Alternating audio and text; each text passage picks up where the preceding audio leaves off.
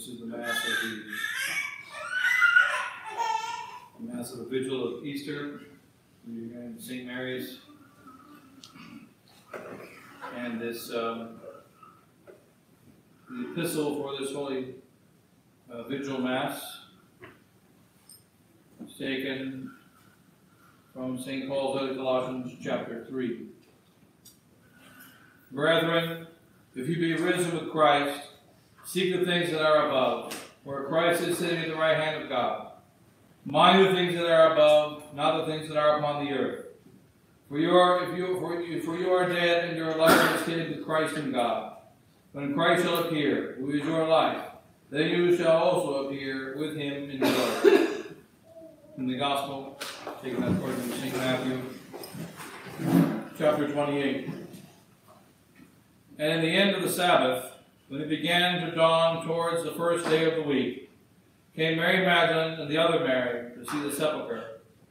And behold, there was a great earthquake, for an angel of the Lord descended from heaven, and coming rolled back the stone and sat upon it. And his countenance was as lightning, and his raiment as snow. And for fear of him, the guards were struck with terror and became as dead men. And the angel answering said to the women, Fear ye not, for I know that you seek Jesus who was crucified. He is not here, for he is risen, as he said. Come and see the place where the Lord was laid. And going quickly tell ye his disciples that he is risen. And behold, he will go before you into Galilee. There you shall see him. Lo, I have told it to you. Our Lord, today's Holy Gospel.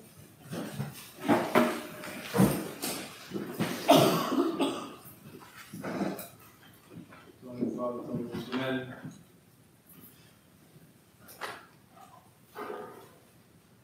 For this sacred night of Easter, 2,000 years after our Lord rose from the dead, due considerations of the situation of this night, remember that during this holy night, there was great darkness. And as we say, there was an hic nox est, we say many times in the Exultet. This is the night in which so many great things happen. But what's interesting about this night, it is the night of the victory of Christ over Satan. It is the night of the resurrection. But what is the spirit of the holy women? What is the situation of the apostles and of Caiaphas and the enemies of God during this night?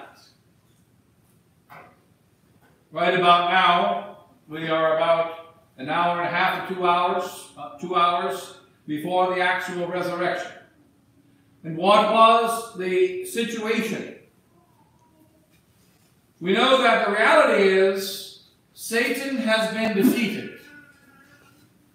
And we know that the way that Satan is defeated is by the Holy Cross. We also know that our Lord Jesus Christ said that he must die upon a cross. So he did. And he said we must also take up our cross and follow him. And so we must. But when the victory took place, it did not appear so to the holy apostles, and it didn't appear so to the holy women. What was in their heart at 3 o'clock this morning? They were filled with a great sorrow. They were filled with a great heaviness, because Christ was gone. But what is happening during this great sorrow of the apostles and the great sorrow of the blessed, of the holy women? What is happening during this great sorrow is that our Lord is preparing the victory. He wants them to experience a little bit of sorrow, so that when he comes before them, their joy shall be infinitely greater. And he's also going to teach them about sorrow, because there will be sorrows from this day of Easter Sunday morning, Good Friday, until the ending of the world.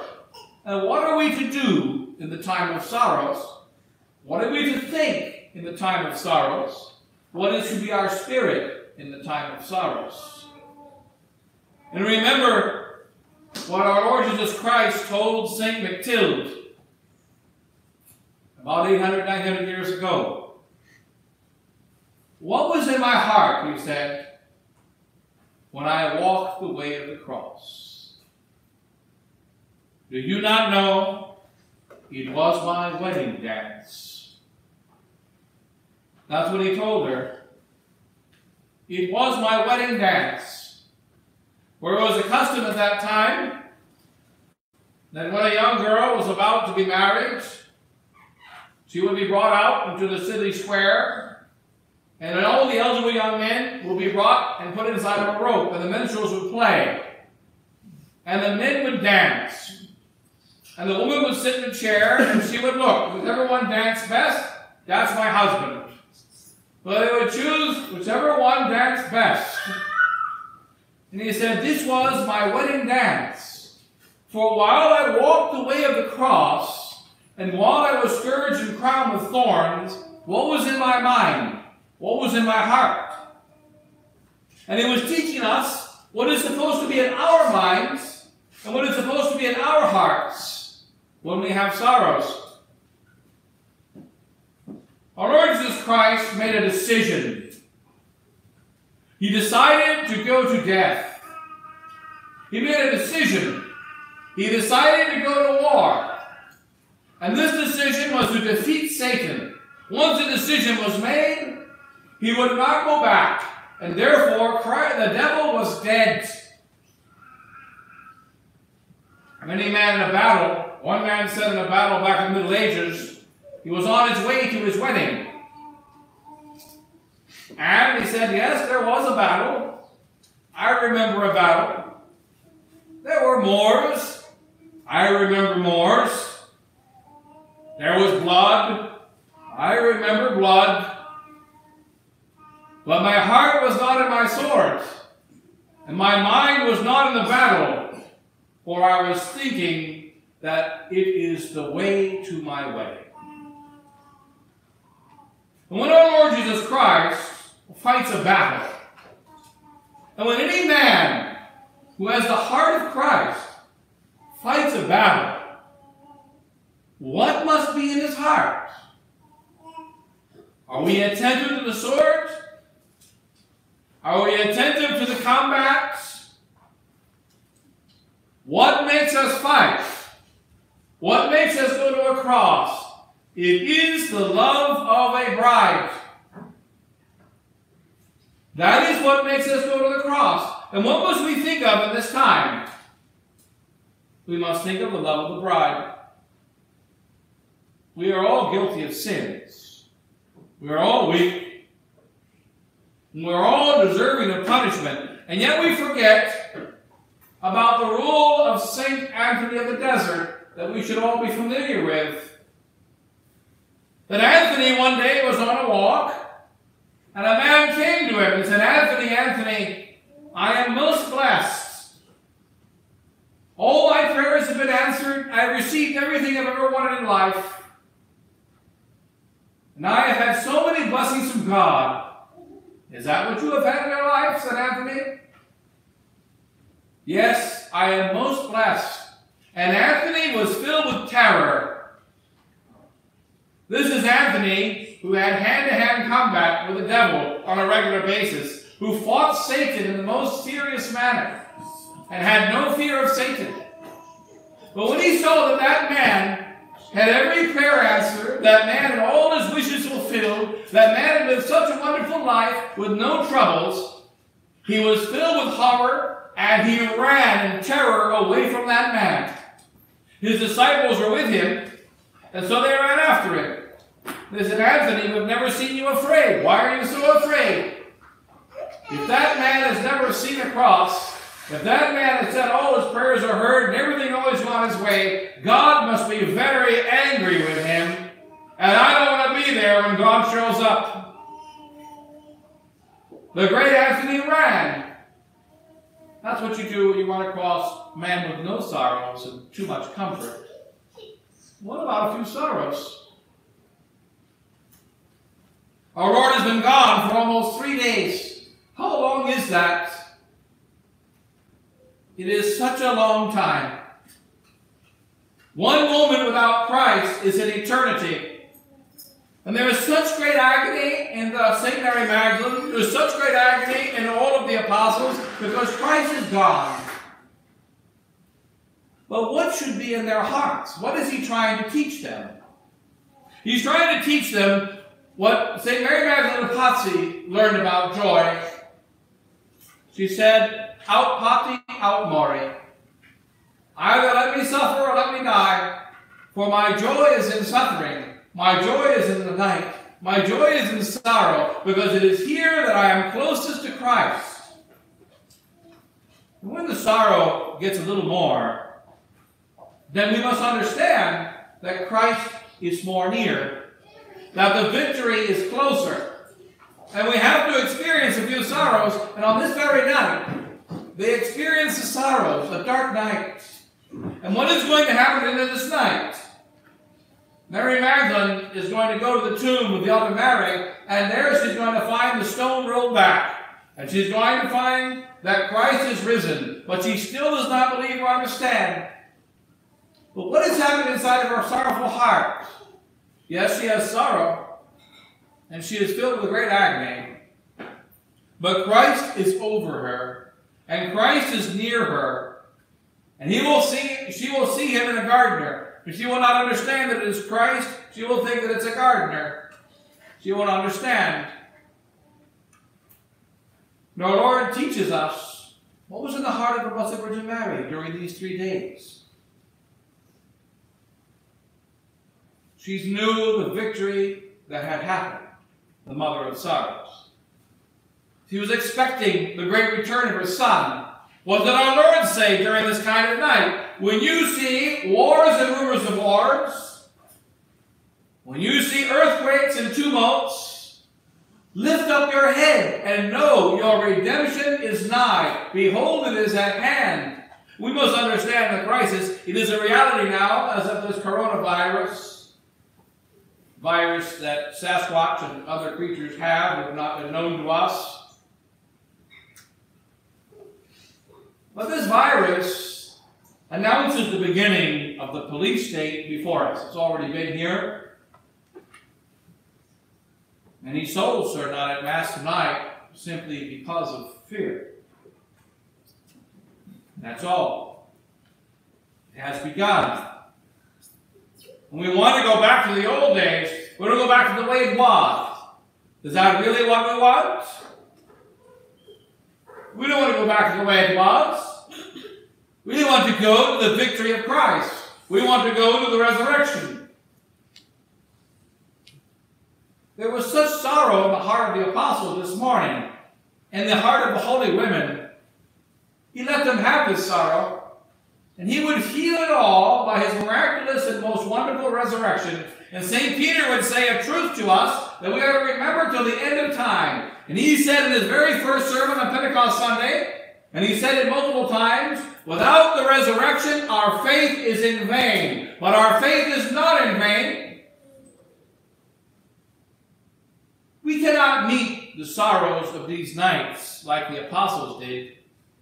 Our Lord won't let us suffer by taking. We can never have the agony that St. Peter had. We can never lose what he lost in the way that he did. We can never have the agony of St. Mary Magdalene. But we must experience a few little sorrows. Remind us that we must be sorry for our sins. That's true. But does our Lord want us to be sorry for our sins? No. He wants us to love him. That's what he wants. And if we love him, we'll be sorry for our sins. But it is not the sorrow for our sins that he wants. It is not us to stop sinning that he wants. He wants us to love him. The love of him will make us stop sinning. The love of him will make us sorrow for our sins.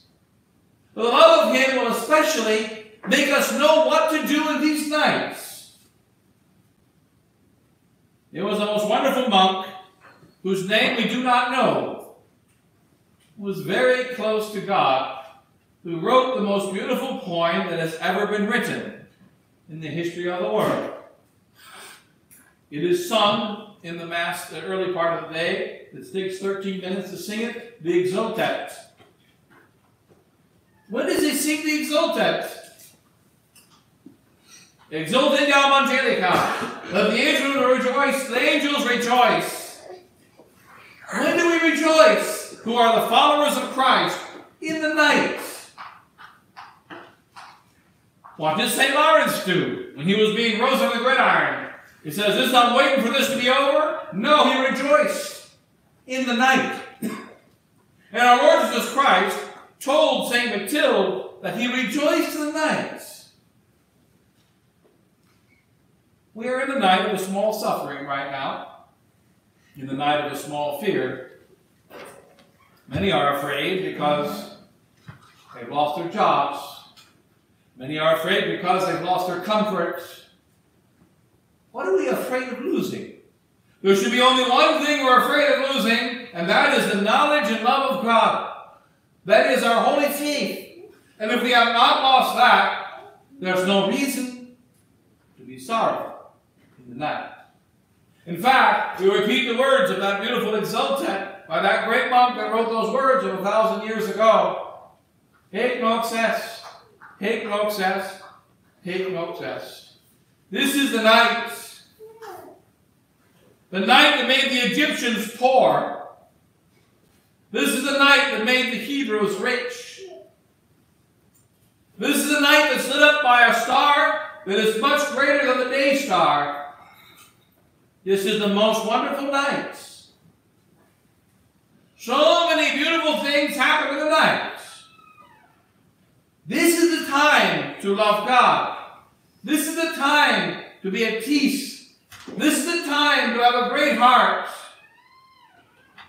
Now is the time. In the night. Everyone wants to show up at the celebration. Christ is about to rise in an hour from now. Do we believe? We know that the Blessed Virgin shall have her victory, and we are now near the triumph of the Blessed Virgin Mary and a resurrection that's going to happen for our Holy Church. We know that. But we're afraid of a cops coming. We're afraid of a fine. We're afraid of jail time. We're afraid of getting the mark. The time is going to come. We're going to give you a vaccine. You're going to get a chip. And if you don't take the chip, and if you don't get the vaccine, well, you can't renew your license. You can't get back to work. No one will buy your products. We are slowly moving towards the time of the mark of the beast. We will not be yet, because the Virgin Mary must have her victory, but now is a prequel test. What happened when those 11 apostles got thrown in jail? It was only a few months after this resurrection, and they were thrown in prison for the first time.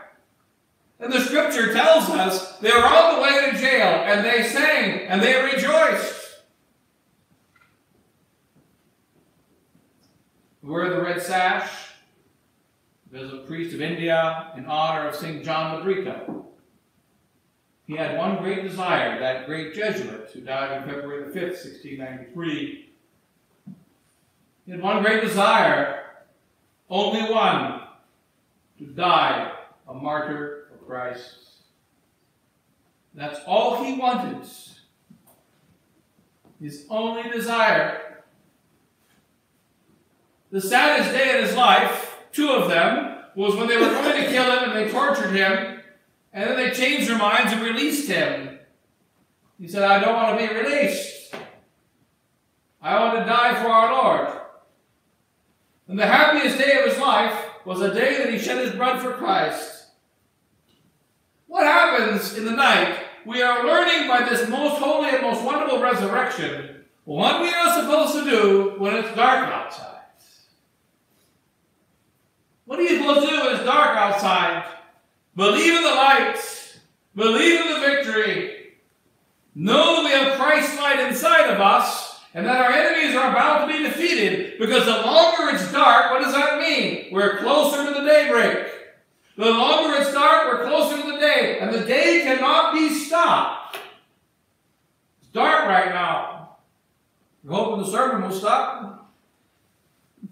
Don't worry, keep sleeping. We'll let you know.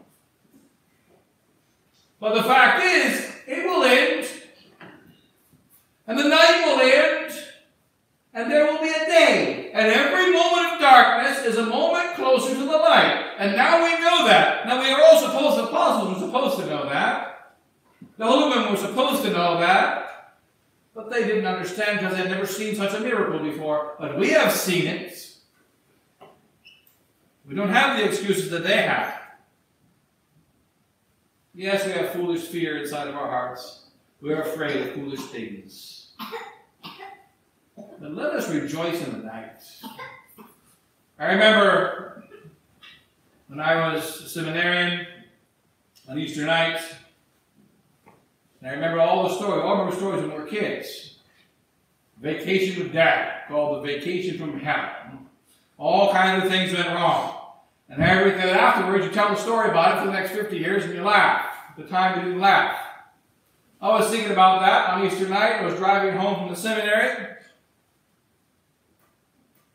The seminarian with me that hadn't taken a bath for about 6 months. Smell was getting really bad. Pulled into a gas station. I loaded up with gas. It wasn't gas, it was diesel. This has happened once in the history of the world, and that was there. They put diesel into a gas tank. I saw the truck, and when I pulled out, they closed the gas station because they car, but I was just in time before they closed the gas station. So I'm driving out with diesel in my gas tank, breakdown in the north and south side of Chicago. A nice place to be at 2 o'clock in the morning. Breakdown on the south side of Chicago. Seminarian with me. We got no cash. I got a guy from Australia that's got a checkbook. We were there in the middle of the night. So the car breaks down. We call a tow truck. Tow truck driver comes. You see a tow truck driver come. The tow driver comes. A nice fancy. We pull him over. And then a guy, Muslim, comes in the second tow truck. Jumps out, pulls out a knife, pulls out a metal bar, and says, "You're taking my tow, you called me." He said, "We just called tow truck. We didn't think there was a whole bunch of tow trucks showing up in the middle of the night." We thought that's the one we called. That tow truck driver jumped in his car and truck and drove away before he got killed with another one. Then he was mad. He was a mad tow truck driver. Then he decides to haul us around the south side of Chicago. I let the other guys get in front of the car. I couldn't sit in the car, so I laid in the back of the tow, laying down, and said, "I refuse to be happy about this." I know the day is going to come when I'm going to think about this day, and I refuse. I ask you to refuse, and I'm so ticked off, I refuse. On Michigan Avenue, we pull up. A bus comes behind us, an empty bus. The bus driver looks down and sees me laying in the back of the tow truck on the south side of Chicago. Looks down again, and then he's gone. He was a dead body in the back of the truck. We get to the hotel,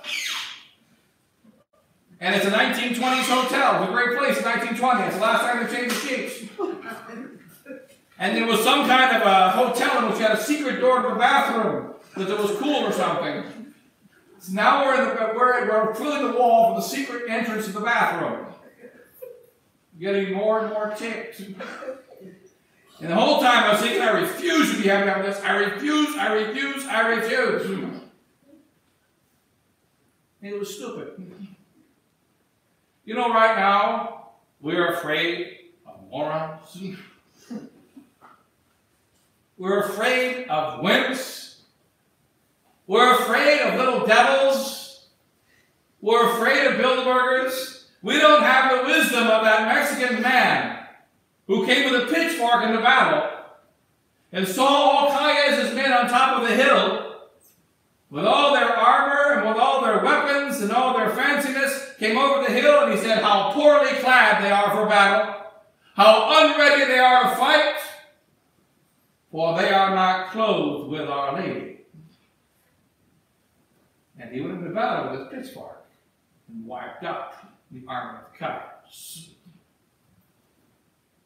Don't you know this is the time to love God?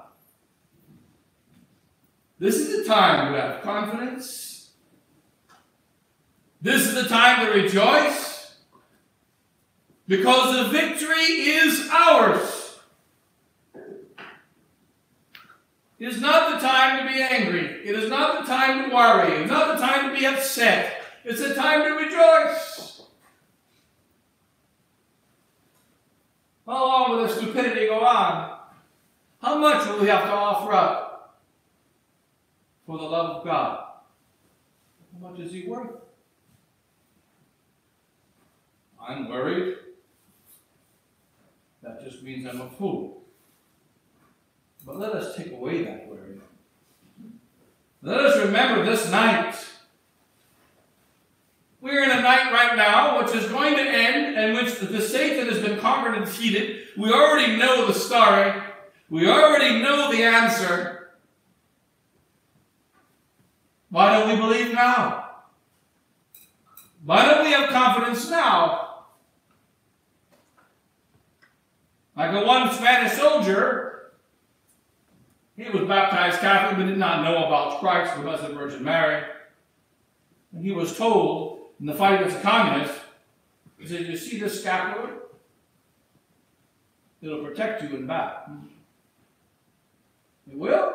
He put it on.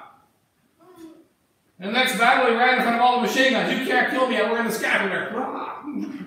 He ran around all over the place. You know what? They didn't hit him. Are you crazy? I'm wearing a scapular. Not one bullet hit him. He wasn't harmed. Because he believed in the scapular. Do we believe? They say wash your hands. You want to get rid of coronavirus. First you got to find it. But if you can find it, wash your hands. Is that the way to protect yourself? Try a scapular. It's the much better protection. What about having our holy faith? What about realizing in the night, that's when Christ rose? The night is the best time to know and love God. Every moment of the night, our enemy, he is losing his time. He is close to his defeat. The night is far advanced. Behold, the day is at hand. Let us believe in the night. This is the time to believe. Let's have confidence in the night. Let us rejoice in the night. That's what we have to do. And so let us rejoice in the sacred night. Have confidence in this night. Christ is risen. He's not here. He's going to meet us in Galilee. That angel, which was seen by the soldiers, petrified them as dead men. That angel shall say to us, "Fear ye not." That beautiful angel is there now. He will protect us. Let's have confidence in the victory of our Lord. And besides, is there a more beautiful way to go than martyrdom? What is a happy death? St. Andrew is an expert of a happy death, we mentioned many times. Andrew was terrified of not dying on a cross. He said a happy death is to die on a cross. That's a happy death. And sure enough, he was able to be nailed to a cross. And he died a happy death. St. Joseph knows what a happy death is. It's a death with Mary. There in the room. It's a death with Christ at our side and in our hearts. That's a happy death. How can it be anything other than that? Our Lord said, "Do not fear those who can cause harm to your body, but rather the one that will take away your soul." We should not fear any of those who can only harm our bodies. Have confidence in the victory of our Lord Jesus Christ. Have confidence in his resurrection in the night. And we will have joy deep in our hearts. And this joy no man can take from us. That's what Christ said to his apostles on Holy Easter Sunday. He said before, I will give you a joy that no man can take from you. And this is the day that he gave it. And no one can take it from us. Without the resurrection, our faith is in vain. With the resurrection, Satan is in vain. Those that follow Satan are in vain. Those that live as a sin unrepentant are in vain. All the members of the army of the devil, they are in vain. How long did it take for that great army of the Egyptians to be wiped out? Not very long. How long did it take for the angel to wipe out the 40,000 soldiers of Sennacherib? Not very long. How long did it take for David to defeat Goliath? Not very long. How long will it take for the Blessed Virgin Mary to defeat the New World Order? Not very long. Let's have confidence in our victory and believe in it in the night. And when the day comes, we will rejoice even more. Really, God bless you all. In the name of the Father, and the Son, and the Holy Ghost.